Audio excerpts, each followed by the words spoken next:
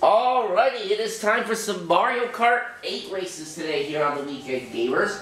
And of course, along for the ride with me today are Daniel, Dominic, Edmund, and, wait, let me start again. I've got Daniel, Edmund, Nick, and Dominic. Hello, hello. Hi, everybody.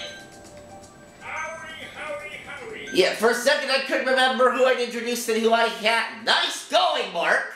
I'm offended you almost forgot I exist. How dare you, Mark?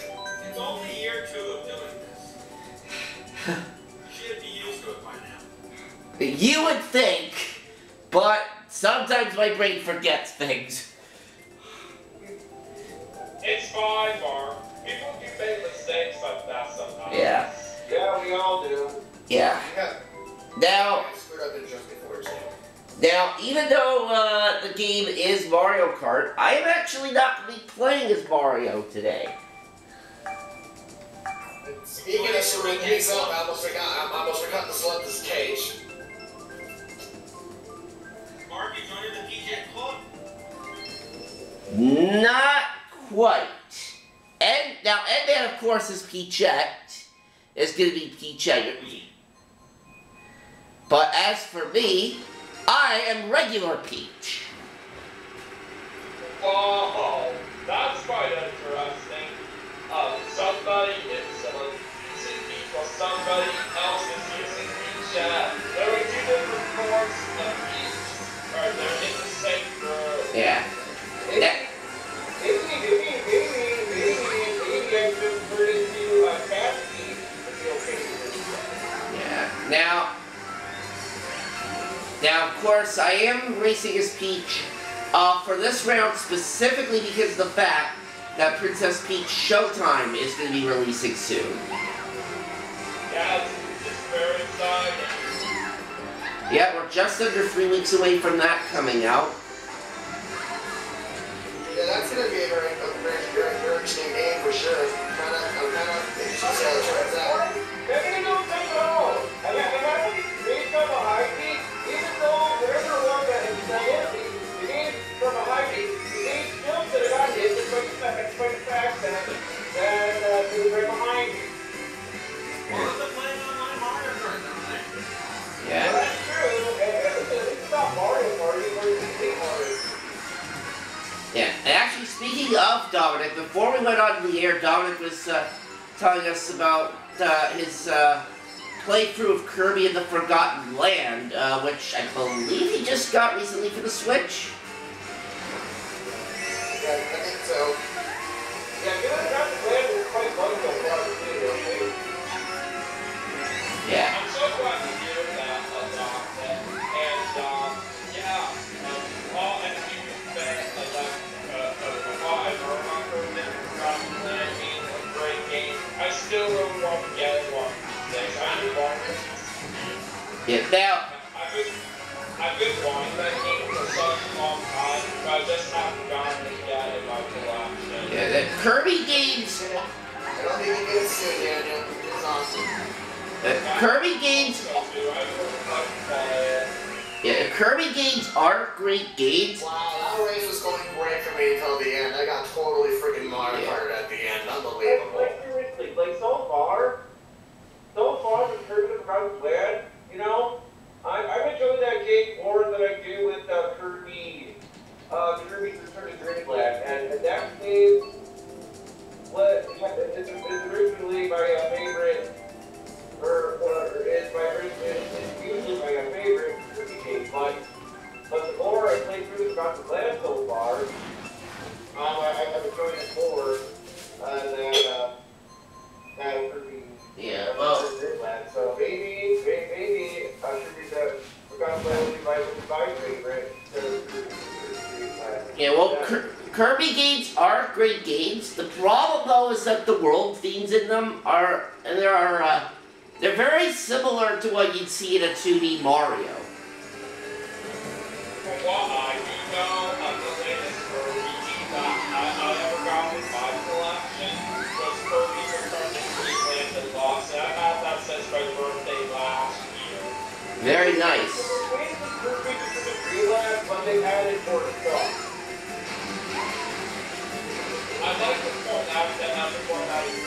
That's, I just recently the Super Mario Brothers Wanda. Yeah, Which is fantastic, oh my god, because that was my favorite Super Mario battle. yeah. From what I played on Super Mario Bros. Wanda, yeah, that was such a very fun game for me to play. I do have to say, the new voice actor for Mario on that game is pretty nice. He won't be as good as Charles name, but he still not too bad overall. Well, everyone has their own opinions on voice actors. Yeah, because the voice actor, I mean, it's not constant today, obviously, it's still pretty popular. Yeah.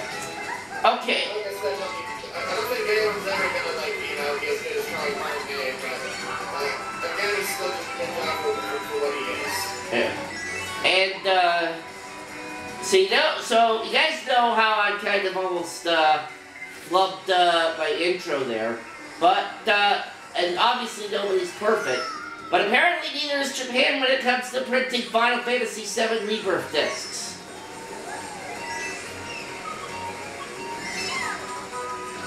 So, basically what happened with that is there's two discs, a black one and a white one, and the proper order in which you're supposed to put those discs in for your PlayStation 5 is you're supposed to put a white disc in first.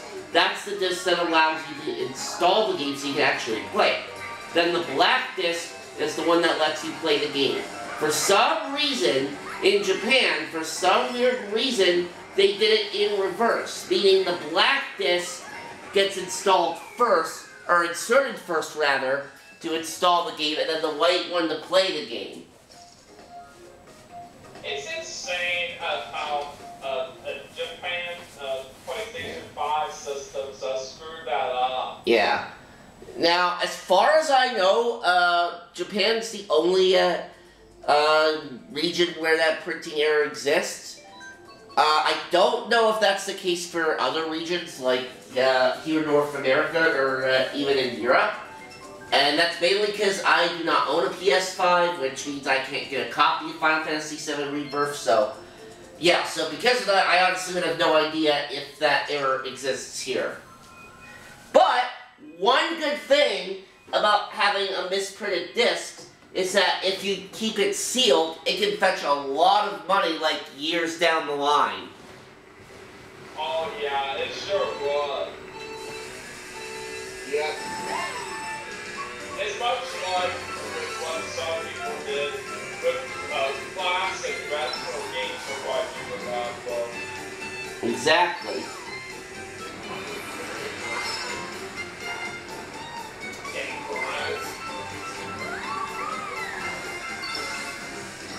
But for the day that we are actually doing this episode, there is something very exciting that I actually want to mention. And what's that? Basically, I actually got down one, but 2 brand new cars in Asphalt Plus, along with 1 new car in Asphalt 9. Oh, very nice, Dominic. Well done on that. Wait, what? You're the wrong man that you have. I don't think Asphalt. I meant Daniel, sorry. Yeah, should we call this to say the wrong name, gamers?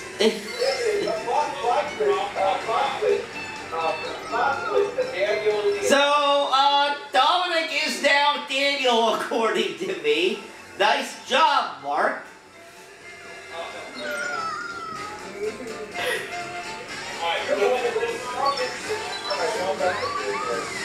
Ugh. Alright, so, for the new stuff I did get, basically the new stuff I got in Asphalt Plus were a Ferrari 812 Superfast and a Porsche 911 G1 Evolution. You know what the sad thing is about all these flubs I'm having? It's not even April Fool's Day yet. That's not for like another few weeks. Yeah.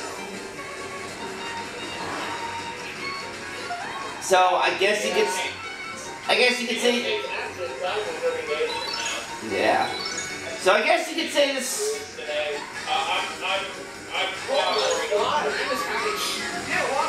So I guess you could say this would be maybe an early. It doesn't really interest me. That's fine. I've not really done a series April Fool's Day in a long time, to be honest. Yeah, like for me, April Fool's Day I pretty much just treat as a regular day on the calendar. Yeah, I don't really go around like playing tricks on people. I'm like, I mean, that probably would have been a bigger deal when I was a lot younger, but it doesn't really, it's not real, but now it's just like a regular day on the calendar, as far as I'm concerned. Yeah, that's fair. I kind of see it the same way. And as for the new car that I got in the Asphalt 9, I got a Lamborghini Revolta. Well, very nice there, Daniel. Yes, I got it right this time. Very good. And now Mario gets a cookie. Yeah, right. Ah, nom nom nom nom nom nom nom nom. I actually had cookies today. Oh, nice. Let me say this as well. For the way that I got the Lamborghini Revolta and Asphalt 9, it's actually more simple than you think.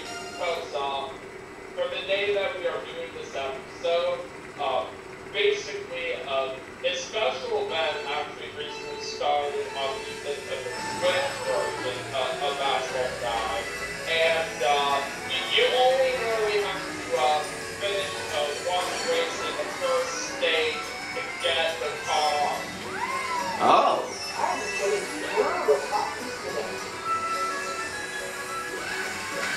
And the thing about the Lamborghini Revolta as well is that it requires the key to unlock. And like I said, you only have to finish one race in the first stage to get the car for the key.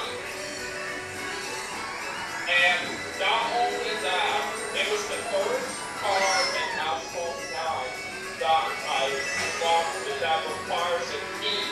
And it was also my 100th car that I got in the Asphalt 9. So I now have 100 cars on that game.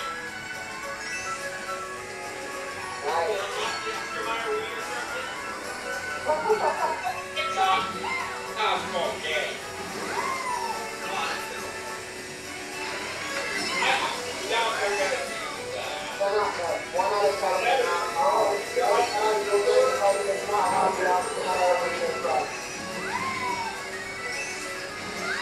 But I will this, however, I actually had discovered that in a NASCAR game that they released a while ago on the PlayStation 2, you can literally race in the UPS truck.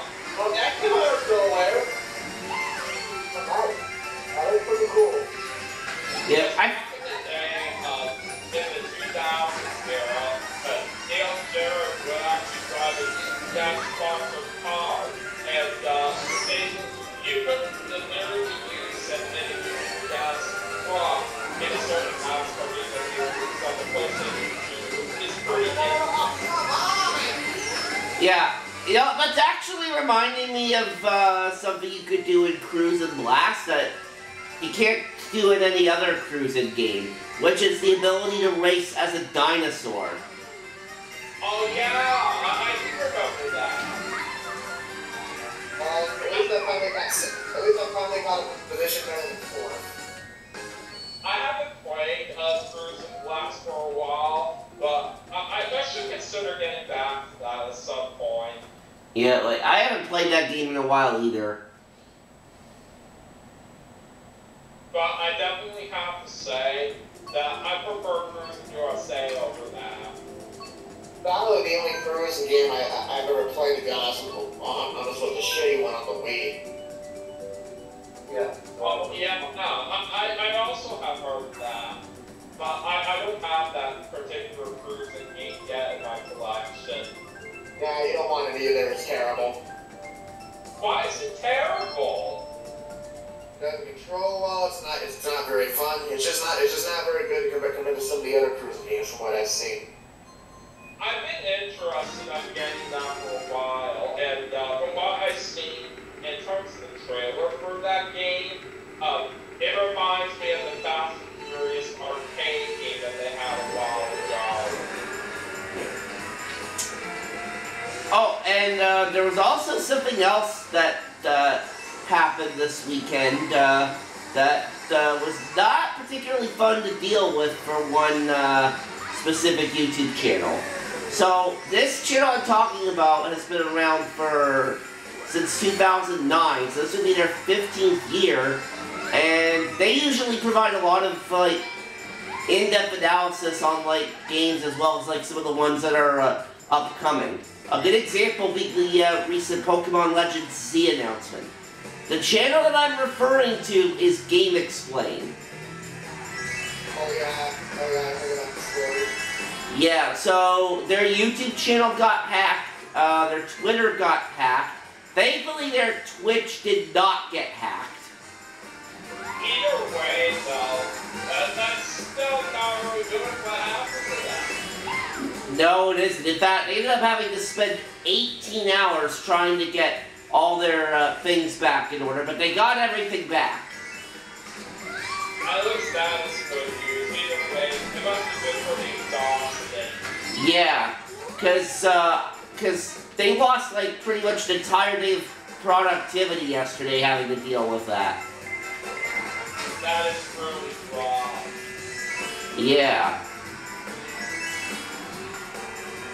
I don't know if you guys know this, but since we were talking about last earlier, they actually have an arcade as well.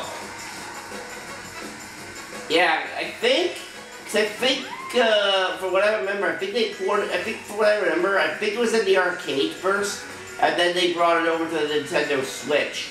Basically similar to what they did with Cruise USA on the N64. I was about to say that. I also remember that from what I was.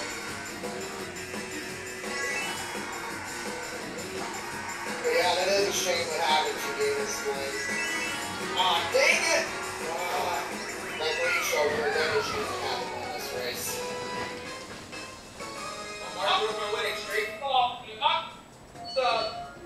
Over Dominic right again. He just got me to the fireball. Yeah, I pretty much led that entire race. Yeah, Well, honestly. at least you're not like me, Daniel, where we're mainly just getting mushrooms from the race and nothing else. Oh yeah, I hate when that happens. Well, you can play after that, or the room to that, or the room is set to custom items where only specific items that but still. Yeah. Either way, That was blue shells at each other the whole time. Yeah. it was just still not very cool what happened there. Yeah. By the way, one thing I forgot to point out is since we started taping it a little bit later than normal tonight, we are only going to be doing 2 sets for this episode. This first set, which we have in progress right now, is normal items, as you guys have been seeing. But the next set that we're going to do, that's where the items are going to get crazy.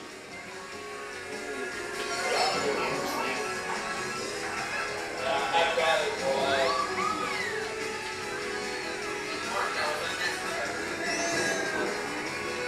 Of course you do realize.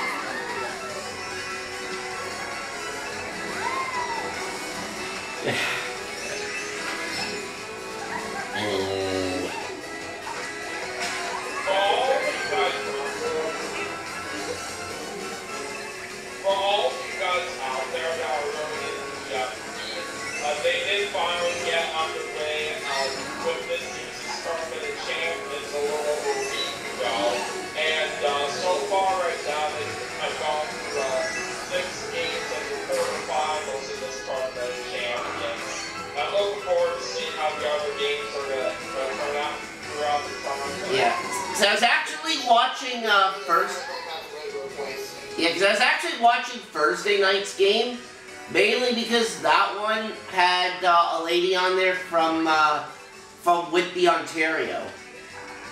Oh yeah, Javaria Sahir. Yeah, and from what I saw, she had the lead going into Final Jeopardy, but unfortunately came up with an incorrect answer and lost. Yeah, honestly, that kind of thing happens sometimes, though.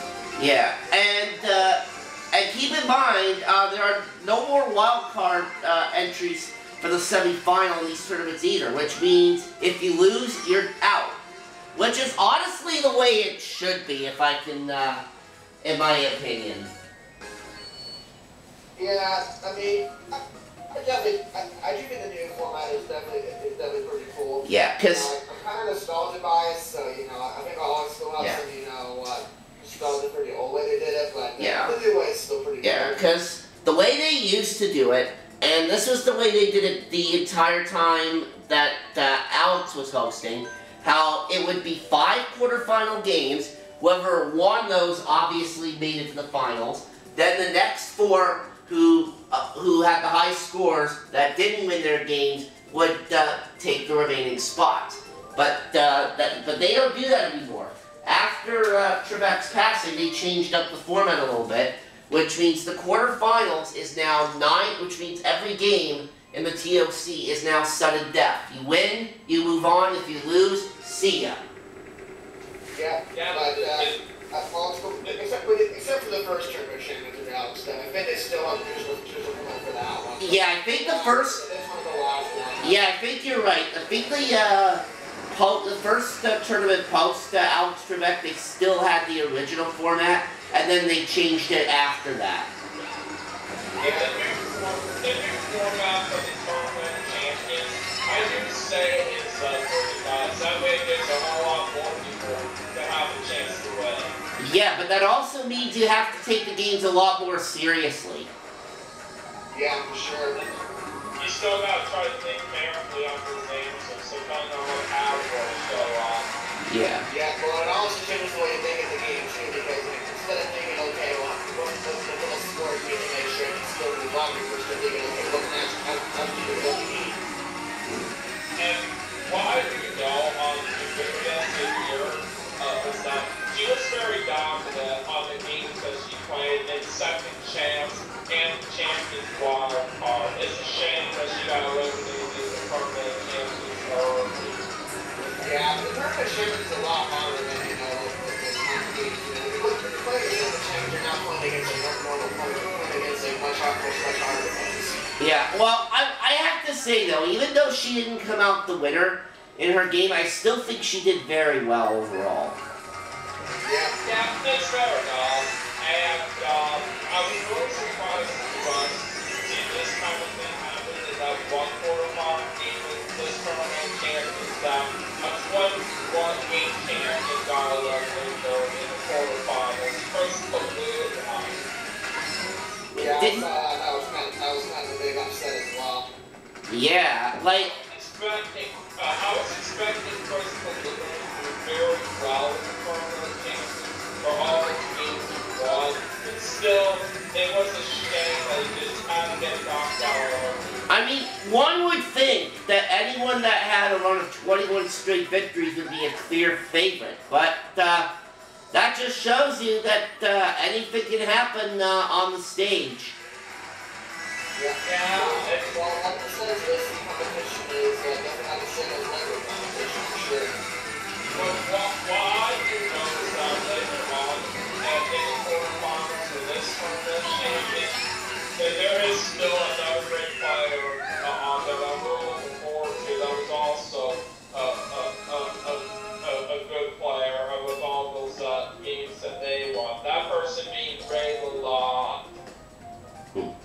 Well, maybe me being Peach is bringing me a little bit more luck for this episode. I don't know. Yeah, who knows?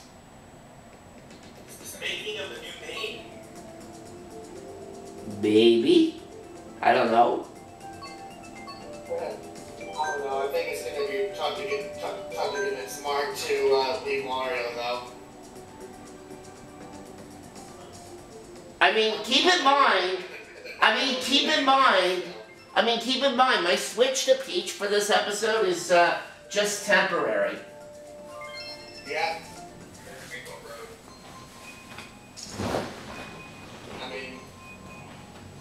Yeah. But yeah, I figure this would be a good track to choose for the last race of this set because, you know, it's really is always a good course to close out on no matter what, I think. Yeah, you always can't go wrong with the Rainbow Road, no matter which road you're playing. It always does make sense for it to be a good final track. Well, I don't think I'm the easy one, but I remember way back when I was on track, you know, like, on the speed and this. I swear, I remember it was like, I really feel like it was going to fall off. Yeah. And I used to be looked at you when I was a kid, and even though falling off, I used to be looked at you when I was a kid. And there was also another screw up that I had earlier today that was off screen, but it didn't involve like anything to do with the game. It was basically me not remembering something correctly on the calendar. For whatever reason, I thought Daylight Savings was this weekend, but it's actually next weekend. Oh, so it's pretty close. So Yeah. speaking of that, once that happens, you guys have to remember to adjust your clock. Yeah. Yeah. Well, I definitely will. Thankfully, I'm off on Sunday, so... I'm off! Say that golf right there. You got all that. That's why I'm worried about it. I don't know, You're supposed to be jumping to get those little getting, so there's where you're going to fall off. You're going to let it.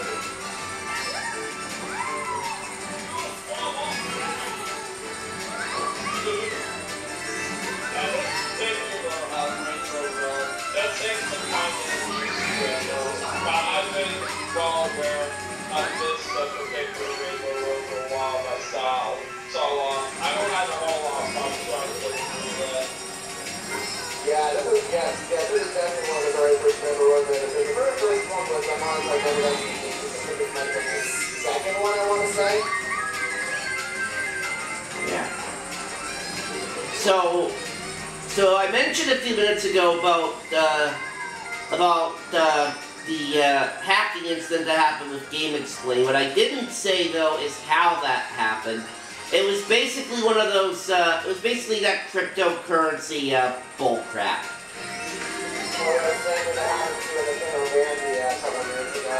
Yeah, and that same thing also happened to. And that same thing also happened to Did You Know Gaming last year, from what I understand.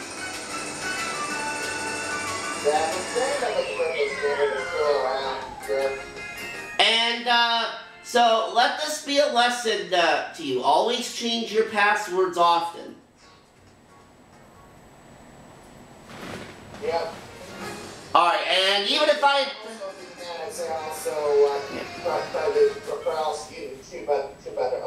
authentication too, because, you know, obviously having another way to verify your identity works